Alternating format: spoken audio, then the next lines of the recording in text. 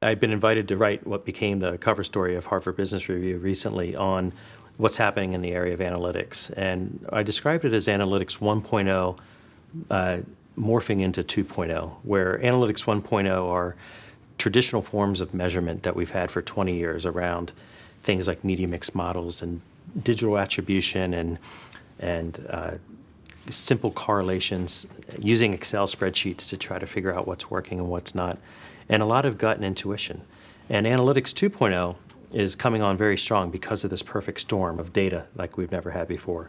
Now companies can actually make decisions on the fly. They can actually make ongoing course correction across all their demand drivers. Those are things that can be sales, it could be marketing, it could be in-store promotions, it could be product quality and product innovation. We can now understand which of those levers are actually controlling a business outcome, and therefore then go do more of the good stuff and less of the bad stuff. We created a framework at MarketShare called AOA Analytics. AOA stands for Attribution, Optimization, and Allocation. So what that means is there's a lot of hype around this topic of ROI, around topic of attribution in the area of marketing and measurement and analytics. It's at a fever pitch. What we're saying is, if you don't get the math right, if you're not bringing the right mathematics to the table, then your attribution is by definition going to be wrong. And if you get your attribution wrong, then your optimization and then your allocations are going to be inaccurate. So the key is to get not only the attribution right, get the math right, but then also then have the right mechanisms in place to drive optimization. We've actually created an avionics system for our clients that they use to create predictive war games.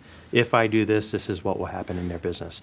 It's never been done before, and we're finding some of the most innovative companies in the world actually now using this system.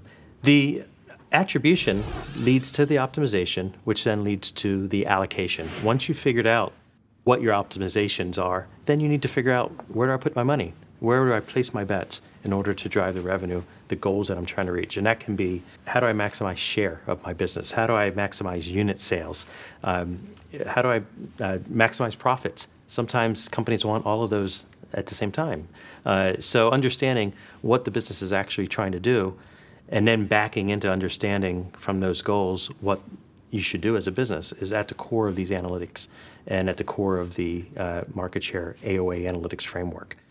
We're witnessing a tipping point happening right now where we're seeing companies that have embraced Analytics 2.0 actually experiencing a very significant asymmetric advantage, which is really what we focus on at MarketShare, is how do we blow up that old school Analytics 1.0 method of measurement and create a much more sophisticated solution that contemplates multi-channel, contemplates long-term and short-term effects, looks at offline and online interactions, understands social and mobile and how those things actually impact. It's a different game, and that's really what we think is at the center of Analytics 2.0.